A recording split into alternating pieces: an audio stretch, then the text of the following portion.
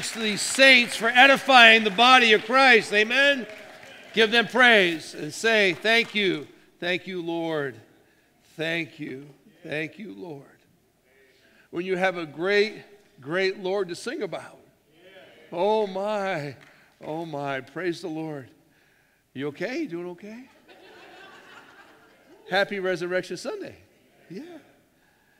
Being excited about your salvation is okay.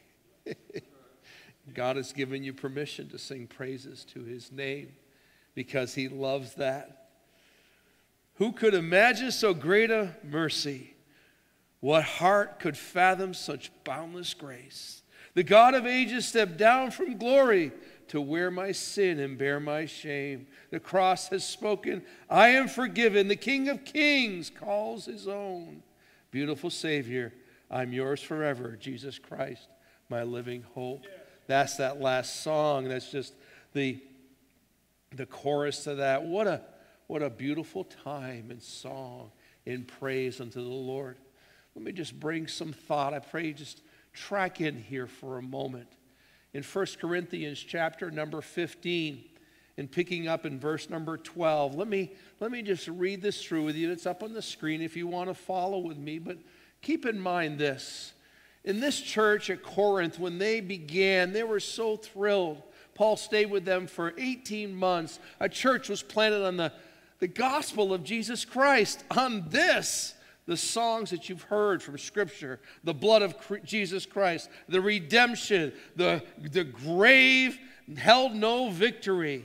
And you think about that, the stone was rolled away. You've heard song after song after song of the gospel of Jesus Christ. Yet, there was people that did not believe that.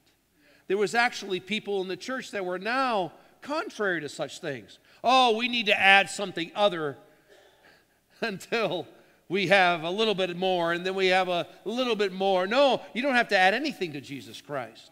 Because Jesus Christ came, died on the cross, was buried, rose again on the third day, and that's it. That's enough. Praise the Lord. That is our living hope. But Paul writes in verse number 12 through 19, a passage of Scripture here that really strikes at the core of the antithesis, the people that are hopeless, that don't believe. Now, if Christ be preached that he rose from the dead, how say some among you that there is no resurrection of the dead? How is this possible that you're saying this? How are some of you who once believed now saying differently? Or that you didn't believe at all and you're now hopeless in your sin?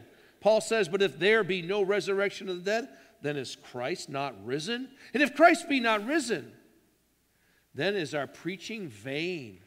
And our preaching is also vain. Yea, and we are found false witnesses of God, because we have testified of God that he raised up Christ, who he raised not up, if he so be that dead rise not. Consider this. If it's not true that Jesus Christ did not rise from the dead, then our preaching of Christ raising from the dead is a waste of time. But we know that's not true. As Paul is speaking, he's saying, and if Christ be not risen, then is our preaching vain? Is it of nothing? No, it is not. We must preach the truth, because Paul says, for if the dead rise not, then is not Christ raised. And if Christ be not raised, your faith is vain. Ye are yet in your sins. Then they also which are fallen asleep in Christ are perished. What awful thought that is. That as a believer in Christ, you believe in the death, burial, and resurrection, the good news, the gospel. And yet, he's saying, some of you preach that what I am still saying about the resurrection, the gospel, everything about redemption is a waste of time. Then all of this is vain. Then guess what? This verse, which strikes so hard to the soul and the heart and the mind of the believer when you read this. If in this life only we have hope in Christ, we are of all men most miserable. Which is really saying in summarization of the last few verses, if all of this is a lie, and Jesus Christ did not rise from the dead, then we just believe in Jesus. We believe in Christ as a good man.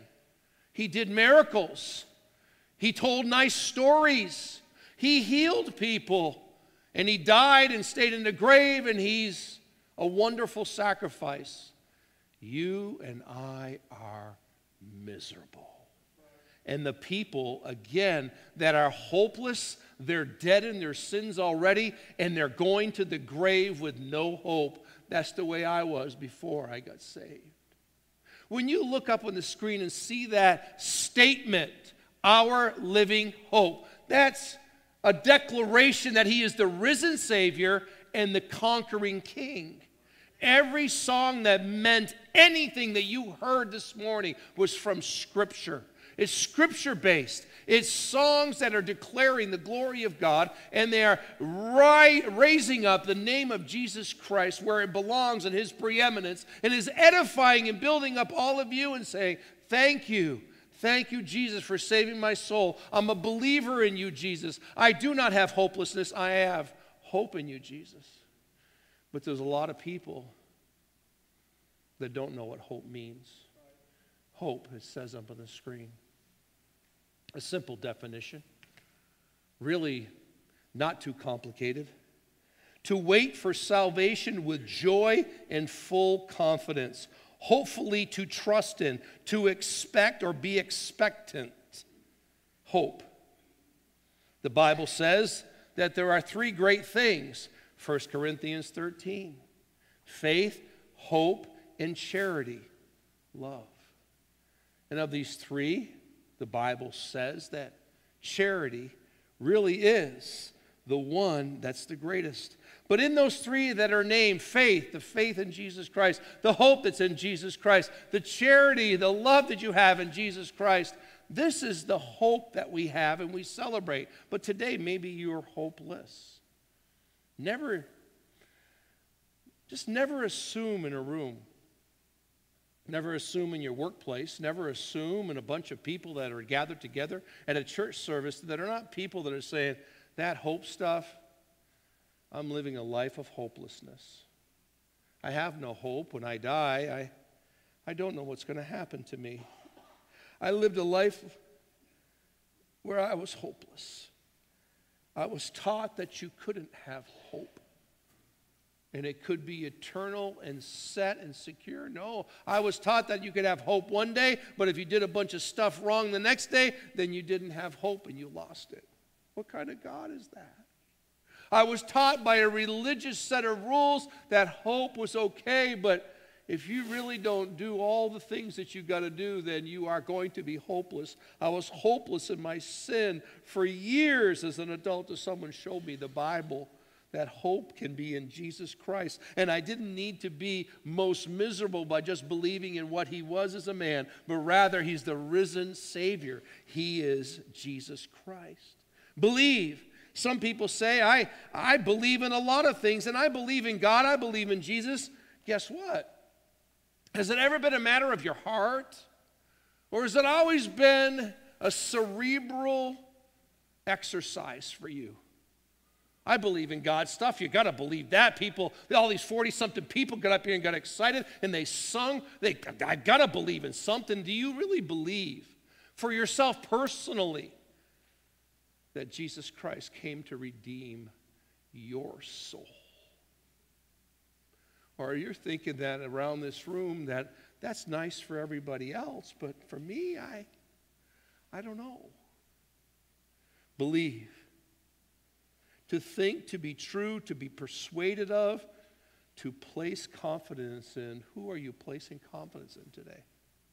As a believer, you believe, but do you live like you believe? You put your faith and trust one day in the Lord, but do you live like you believe? That if thou shalt confess with thy mouth the Lord Jesus, the Bible says, and shalt believe in thine heart that God had raised him from the dead, thou shalt be saved. Do you believe in your heart? Or again, is it something that's an intellectual thought? It's just something in my mind. I get it. I heard it. I went to church for a few years. Somebody made me say a prayer. I said, yeah, I believe, and I walked away, but my heart was still dark. Maybe that's you today. Maybe this church gathering stuff sounds really nice, but you've never believed with your heart. Jesus Christ. For those of you that have, you know, you were baptized or sunk or immersed into Jesus, and you became a new creature, and you became alive. And all these people here that are singing on the stage, they're alive. And they speak of the living Jesus Christ, which goes to my last word, live. What does it mean? Now, I got to tell you, I went to school to be an English teacher. But obviously, by the way I speak, I'm not very good. So I went to phys ed. Being a gym teacher is fun, isn't it? Here's the meaning of live. To be among the living. You didn't know that I was that smart. I looked it up, and that's in the dictionary, in the concordance. You can see why I'm not an English teacher. The Bible says in Romans 14, to the believer, hope, the antithesis of hope is hopelessness. Believe, the antithesis of to believe or have belief is to have no belief, of course. To live, the opposite of to live is to die. Are you alive today as a believer? The Bible says in Romans 14, for whether we live, believers in Jesus Christ, you called on the name to save you, you know that you're born again, you know that He is your Savior. It says, we live unto the Lord. For whether we live unto the Lord, and whether we die unto the Lord. Whether we live, therefore, or die, we are the Lord's. Are you the Lord's today? Do you belong to the Lord today? That's what's before you. You heard songs again of blood, the blood of Jesus. You heard songs of redemption, the redemption of Jesus Christ. Forgiveness, grace. Oh, that song, Mercy, oh goodness. I went through 6 tissues in both services over that one. You see, it's the gospel. It's the gospel of the Lord Jesus Christ. It's found in those first 4 verses of 1 Corinthians chapter 15, where we just had read the contrary side of it. But those first 4 verses of 1 Corinthians 15, and then after that it says that Jesus was seen of countless people, which proves that He's raised from the dead. And Paul's given that account, but yet people rejected the gospel. People were preaching another gospel. They were preaching that Jesus wasn't raised from the dead. But it says in 1 Corinthians chapter number 15, verses 1, 2, 3, and 4. Up on the screen it says, moreover, brethren, I declare unto you the gospel which I preached unto you, which also ye have received, and wherein you stand. The word gospel, again, I said it earlier, good news. I'm telling you some good news here. There's a lot of bad news around. I'm just going to tell you good news. You say, well, I'm a believer in the good news. Good. Then do other people know the good news that you have? Or do you start out a story and say, hey, I've got good news and bad news? And you always tell people bad news. Which one do you want first? I don't want to hear any bad news. I've heard enough bad news all my life. Could you just give me some good news? Well, here's the good news. By which also you're saved, by the gospel he references early. If you keep in memory what I preached unto you, unless you have believed in vain. Have you forgotten? You believed in vain? Was it nothing? Did it not mean anything? Maybe that's you as a believer today. And may it not go any further. In your life, may you not be living a life of vanity and nothingness. May you not look at this scripture and go, that's nice. Because it says in verse number 3, Paul clearly saying, for I delivered unto you, first of all, that which I also received, how that Christ died for our sins according to the scriptures. You have sinned and Christ had to die for them because God requires a sacrifice for the payment of the sin. And the only sacrifice is Jesus' perfect blood. And it had to be shed on the cross. The sacrifice is beautiful.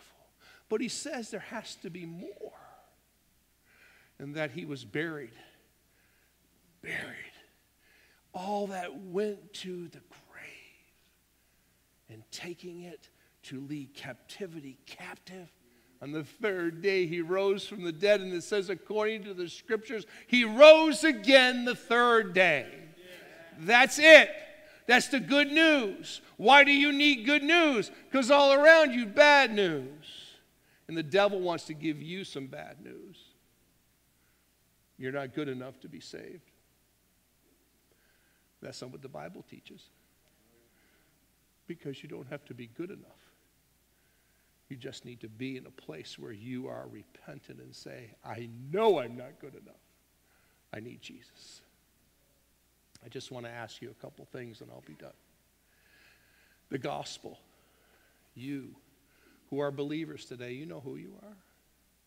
You accepted Jesus Christ as Savior. You know. Do you live daily in the gospel? Maybe this Easter, maybe this Resurrection Sunday is finally to say, you know, I live in bad news all day long. I mean, I'm surrounded by it because I have to live in the world, but you don't have to be of the world. You can live the good news of Jesus Christ in your life every day. It's the gospel. This gets you fired up. Well, I'm going to go out the door and lose my fire. We'll follow Dwayne around, man. He's thinking hopping for all of us. That's the burden and blessing of his family members, right? That's okay.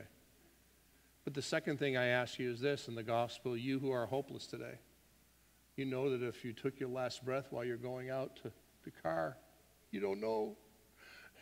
You're hopeless. I was like that until the summer of my 24th year on this earth. 40 years later, I didn't have a clue. I called on the name of Jesus. Because I believed in my heart. For the first time ever, I believed in my heart. I always believed here, but I never believed here. So I put up on the screen these three simple statements up there, the gospel. Your hope is in Jesus Christ. You believe or have belief in your heart. Life, then, as a believer, is in the gospel every day. Here's your invitation. I'm going to invite you. Here's your invitation to the Lord right in your seat today. Will you receive Jesus as your Savior today? Will you? Maybe you need to. This invitation's for you. And for those that are believers, I'd ask you to pray. And maybe this is a time today on this Sunday where you say, I'm just going to live in the gospel every day, even when the bad stuff comes. Because I know I have a living hope. His name is Jesus Christ. Would you bow your heads for a word of prayer and a time for invitation with you and the Lord? Some soft music playing in the background. Here's your invitation. If you're lost today and you're hopeless, I invite you to call in the name of the Lord today. Again, the Bible says, for by grace are you saved through faith, not of yourselves, it's the gift of God, not of works, lest any man should boast. Who are you going to put your faith in today, you or him? I promise you, if you call in the name of the Lord to save you, if you believe in your heart that God had raised him from the dead, if you confess with your mouth and say, God, be merciful to me, a sinner, I know all of a sin and come short of the glory of God, and I need your redemptive power in your blood. I need the stone is rolled away power in my life to save me. Very simply, you can say this. God, today I'm making things right with you and calling on your son Jesus to save me. I know I can't save myself.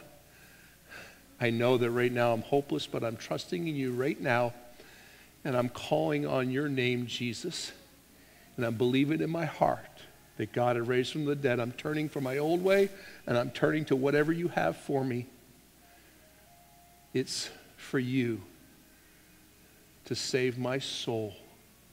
And that's all I'm doing today. Please give me new life. With heads bowed and eyes closed, maybe one of you have done that this morning. I'd love for you to share that with me.